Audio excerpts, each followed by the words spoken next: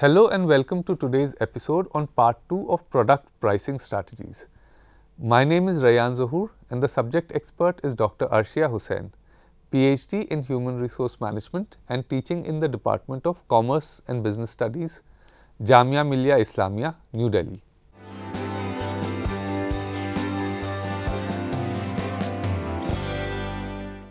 Companies generally adjust their basic prices to accommodate differences between their customers and the changing situations. There are 6 different strategies that adjust for prices. In part 1, we discussed discount and allowance pricing. Today, we will discuss the other 5 price adjustment strategies.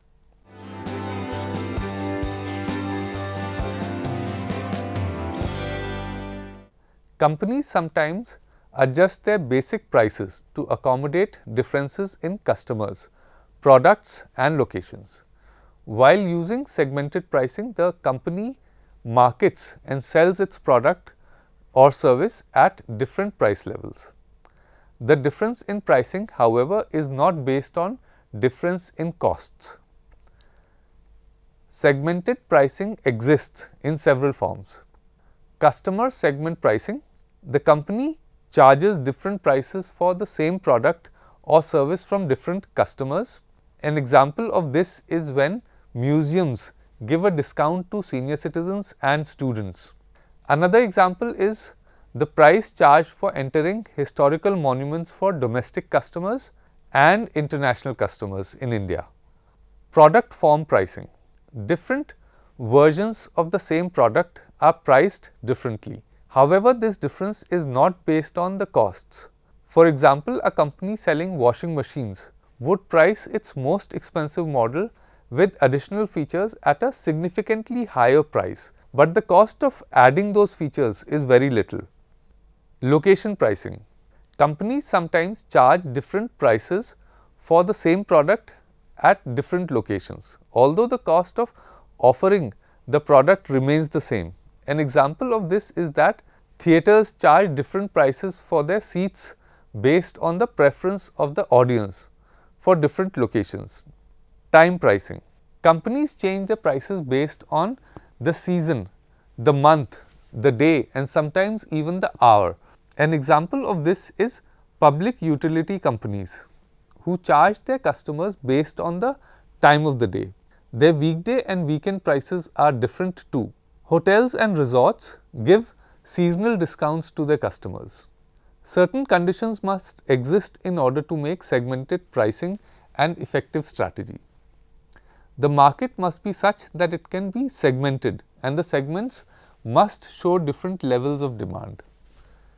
Customers of the segment that are paying a lower price should not be able to resell the product to the customers from the segment who are paying a higher price. Competitors should not be in a position to undersell the company to the segment that is paying a higher price.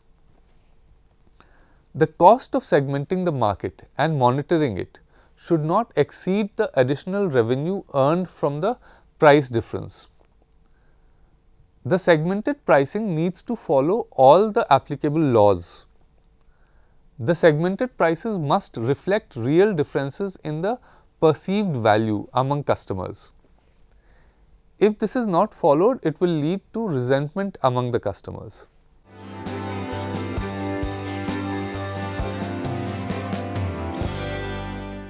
The price of a product tells the consumer something about it.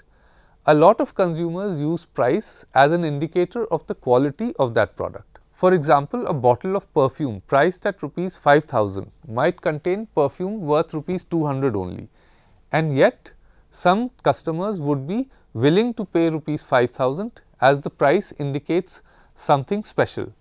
When sellers use psychological pricing, they consider the psychology of prices and not just the economics.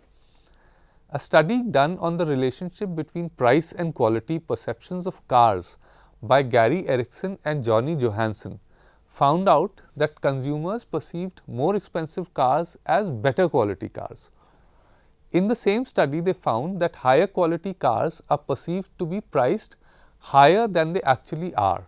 When consumers are given the opportunity to judge the quality of a product by examining it or basing their judgment on past experience with it, they use price less to judge the quality.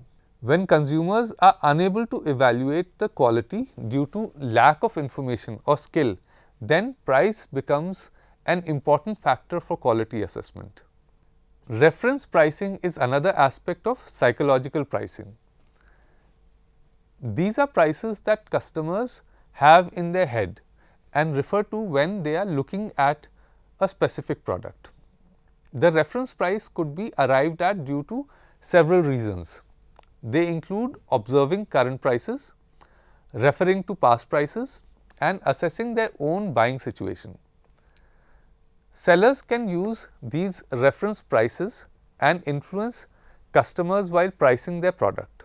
For example, a company could place its product next to a more expensive product, suggesting that it belongs to the same class. Large department stores often sell clothing for women in separate areas, differentiating on the basis of price. It is assumed that clothes sold in the more expensive area of the department store are of better quality. Companies influence the customer's reference price by another method, that is by quoting a high MRP and then discounting the product. By doing so, they suggest that the product was originally priced much higher and is of better quality. Very small price differences can also suggest differences in competing products. For example, a mobile phone priced at 11,800 rupees compared to another phone priced at 12,000 rupees. The difference in price is only 200 rupees. However, the psychological difference could be much greater. Some consumers could see the first phone in the range of 11,000 rupees while the second one in the range of 12,000 rupees. However, the first phone is more likely to be seen as a bargain, while the second one would be seen as better quality.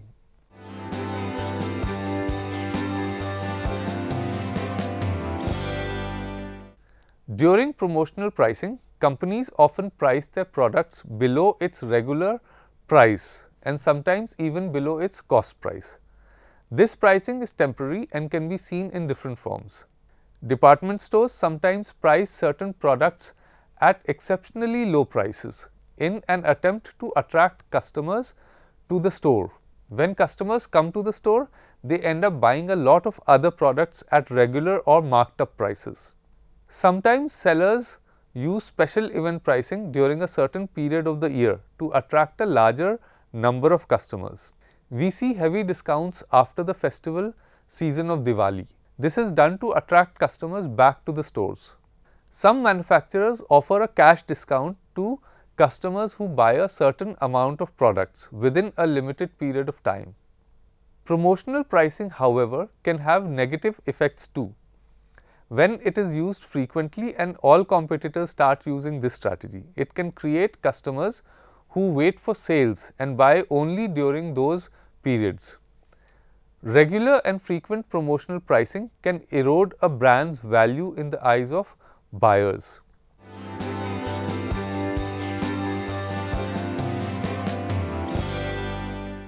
A company needs to decide on how it is going to price its products for customers located in different parts of the country or the world. A company could decide to charge its customers who live in distant places a higher price so that it can cover the higher shipping costs. In such a case, there could be a risk of losing business. On the other hand, the company could charge all its customers the same price. For a situation like this, there are 5 broad strategies that a company could use. Let us assume there is a company called STEEL, manufacturing steel products, and is located in Haryana and sells its products all across India. The cost of transportation is high and affects all companies in this industry. STEEL wants to adopt a geographical pricing policy. It has an order of 10,000 rupees from 3 specific customers.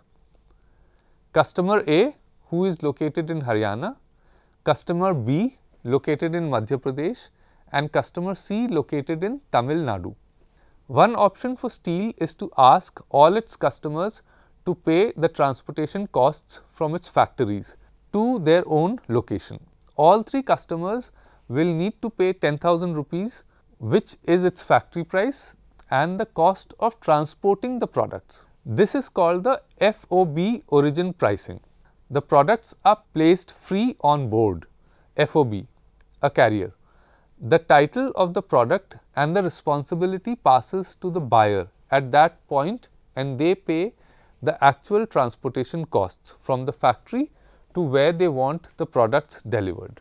The disadvantage of this pricing is that the distant customer, in our case the customer in Tamil Nadu, will pay a significantly higher price for the same products. If the primary competitors of STEEL were in Tamil Nadu, they would definitely outsell STEEL in that state.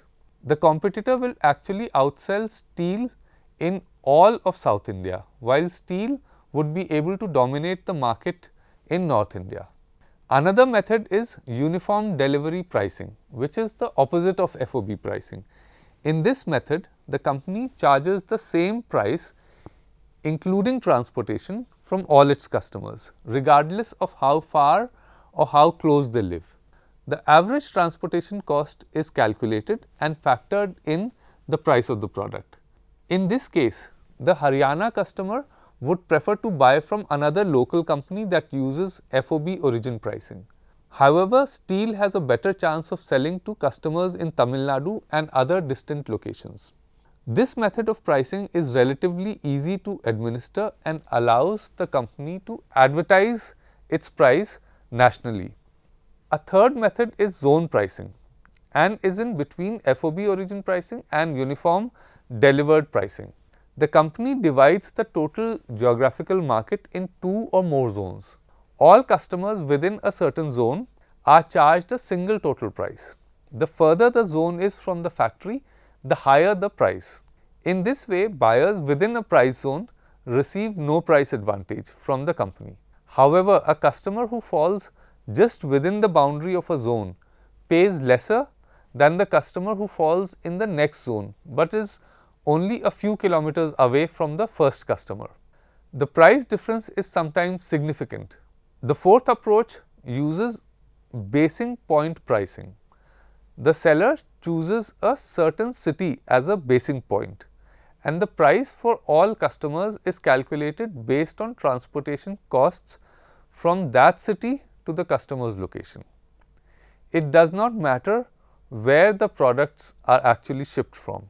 For example, if the company sets New Delhi as the basing point, all customers would be charged based on transportation costs to their location from New Delhi and not from the locations where the product was actually manufactured and shipped.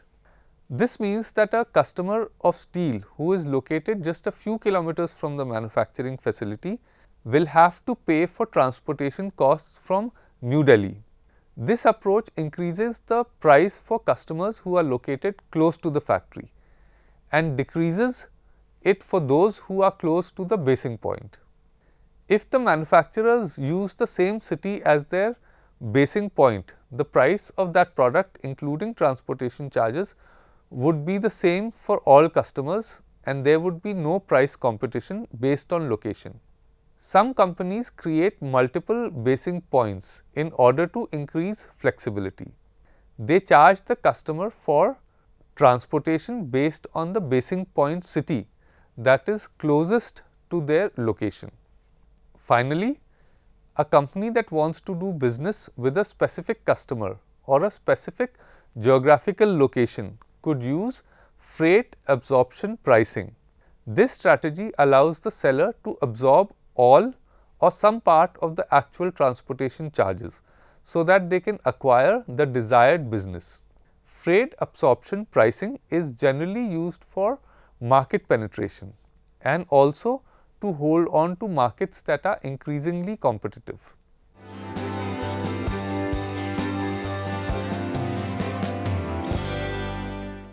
Companies that sell their products in the international market need to decide the price they will sell at in different countries where they operate. A company could decide on a uniform price across the world.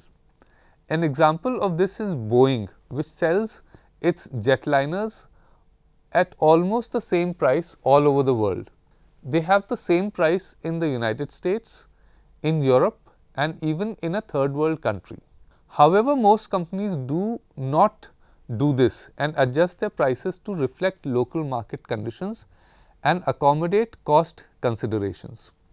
The price that a seller decides to charge in a specific country depends on several factors. They include competitive situations, economic conditions, regulations, laws, and the development of the wholesale and retail system. The perceptions of consumers and their preferences could vary from one country to another and calls for a difference in prices. In some cases, a seller might have different marketing objectives in different geographical markets and would require a different pricing strategy for each of them. For example, if Sony were to introduce a new product in highly developed countries which have mature markets with the goal of gaining quick market share, they would need to follow a penetration pricing strategy. However, if they were to enter a less developed market and decide to target smaller price sensitive segments, a market skimming pricing strategy would give them better results. Costs are an important factor in calculating and setting prices in the international market. Prices for the same product are sometimes vastly different in different countries. For example, a pair of Levi's jeans could be twice as much in Tokyo than it is in the United States and even more expensive in Paris. A Gucci handbag selling for $150 in Italy could be selling for $400 in the United States. In some cases, the difference in price is a result of different marketing strategies or different market conditions. However, in most cases, the difference is because of higher costs of selling in a foreign market. There could be additional costs of modifying the product based on the needs or preferences of buyers in that country. Transporting the product, insurance costs, taxes, import duties, fluctuations in the exchange rate of the currency, higher distribution costs, all these add up and lead to an increase in the final cost of selling the product in a foreign market.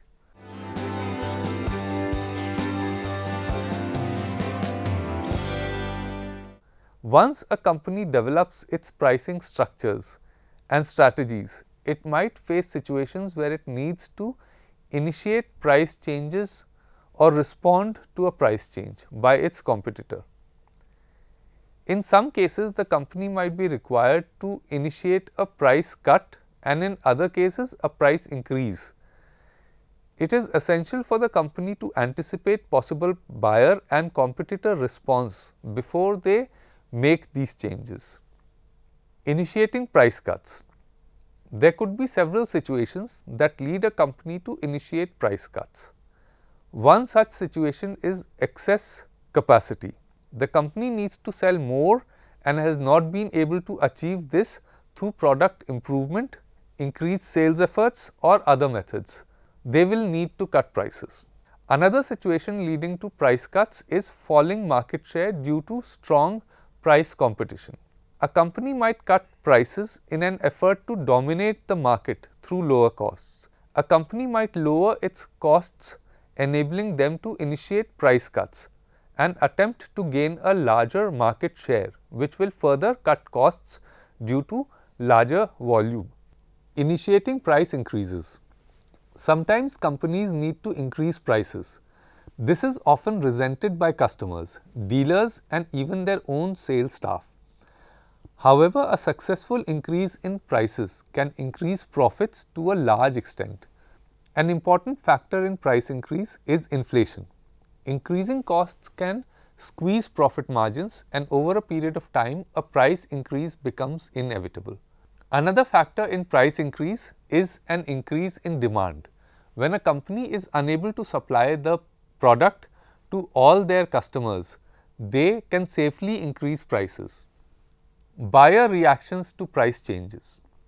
When prices are either lowered or increased, it affects buyers, competitors, suppliers, and distributors. Significant price cuts could lead the customer to believe that the company is replacing that model of the product, or that there is some fault with the product and it is not selling well. They might feel that the quality has been reduced, and it might be a good idea to wait for the prices to fall further. Similarly, a price increase would generally lower sales, but they could have some positive meaning for the buyers. The customer might feel that the product is of a higher quality and is selling very well. They might rush to buy the product thinking that there would be more price increases, and they might not be able to afford the product in the future. Competitor reactions to price changes. A company considering price changes needs to worry about its competitors as well.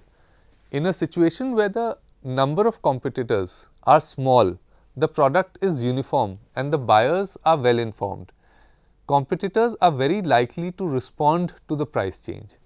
Competitors react in different ways, and it is important for a company to assess how the competition would react to their price change. This could be complex, as the competitor could also interpret the price change in several different ways. It might feel that the company is trying to gain a larger market share, or that the company is not doing too well and is trying to boost its sales.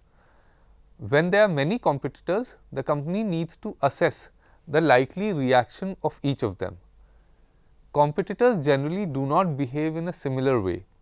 This is due to differences in their size, their market share, or their policies.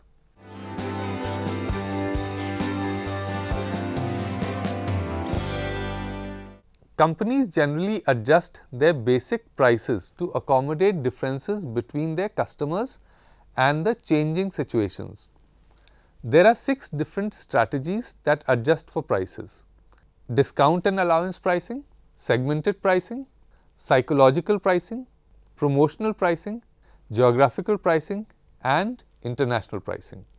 Once a company develops its pricing structures and strategies, it might face situations where it needs to initiate price changes or respond to a price change by its competitor.